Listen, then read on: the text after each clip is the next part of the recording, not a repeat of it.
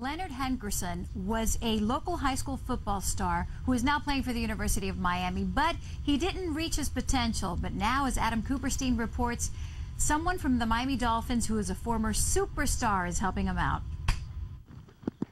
There you go. Go back. There you go. That's what I like. Yeah, that's a nice route there. If anyone knows a thing or two about nice routes, it's Mark Duper. For 11 years, he ran them religiously for the Miami Dolphins.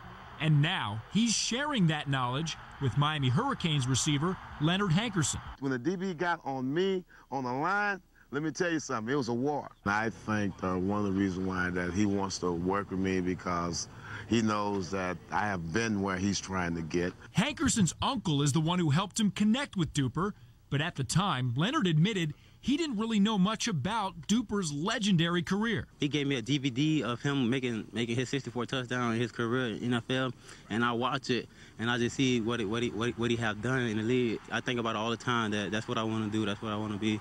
I want you to come down here and I want you to break down, but I want you to take 1 or 2 steps. I don't want those 3, 4, 5 steps. Well, it's hard to imagine better tutoring for a wide receiver. Before Hankerson started working with Duper this offseason, his position coach in high school here at St. Thomas was NFL great Chris Carter. You got the ability and the skills to be a great receiver.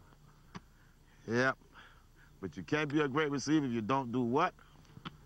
Catch the football. Hankerson's biggest issue at UM has been drops. 10. Oh, gotta go 10 more. And that's why he and Duper are concentrating on concentration. I remember when I first started working with him, throwing the 2 baseballs with him.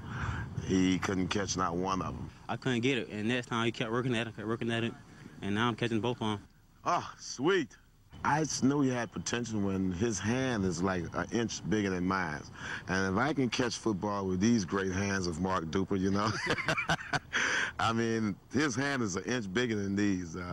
He definitely can catch a football. Don't make it easy for him. It look like it's too damn easy now. You gonna beef up some more, too? Yeah. Okay, all right. Love to see the Dolphins and Canes coming together. Now, Duper has worked with Hankerson 5 or 6 times this summer, and they plan on keeping it up until the Hurricanes start practice this fall. And if you ask Duper, he thinks Hankerson has NFL potential. Live at the news desk, Adam Cooperstein, South Florida Tonight. Love Super Duper.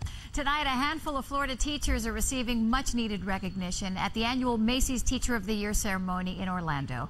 Out of thousands across the Sunshine State, 5 teachers were selected as finalists, which included Miami-Dade's own Patricia Fairclough of Air Base Elementary School.